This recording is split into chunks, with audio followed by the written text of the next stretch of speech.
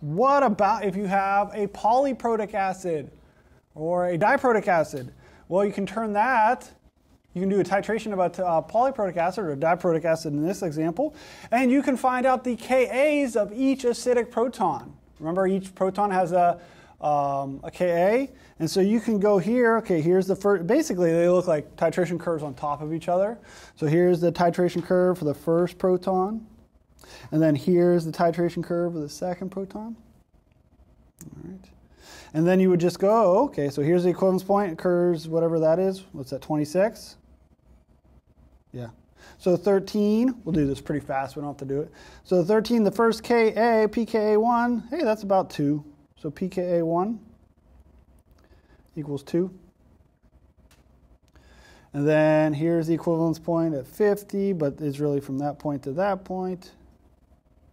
All right, so what is that? 25. We'll just say 25. So 12.5, somewhere around right here. And then you go up, and then you go over. pKa2 is around 8.2. So you can find the Kas for both acidic protons in one titration.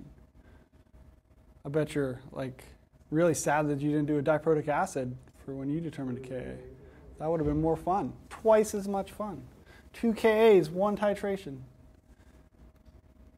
But then it's a quick road. Okay? Then you're like, hey, what about a triprotic acid? Let's do that. And then you were like, oh, EDTA, I heard that has 4 acidic protons. Why don't we do that? And then, it's all downhill from there. Just chasing that Ka.